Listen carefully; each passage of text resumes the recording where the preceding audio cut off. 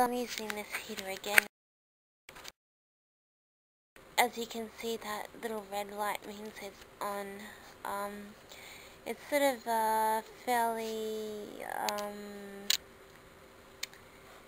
it's fairly addictive to be living with the heater on in the winter. It's fairly addictive. It's just a small little unit, and obviously when you tilt it, it turns off. And then it has these two little knobs. You can turn that one down there to the left, and it can have it timed on and off, or you can turn it to the right and it leaves it on for a very long time.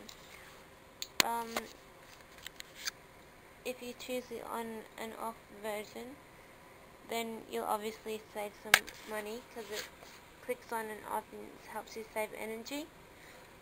It's nice and warm. I like the level of the heat that comes out of it.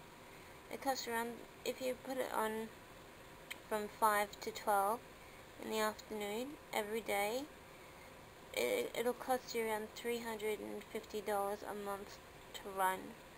That's not really all that cheap, but if you only use it little bits at a time, or use it with the on and off, you'll save money using it with the on and off. Last winter, I used $600 a month at peak winter time in order to run a heater just as small as this. And with this winter, I'm sort of saving money with the on and off feature that it has to help save money.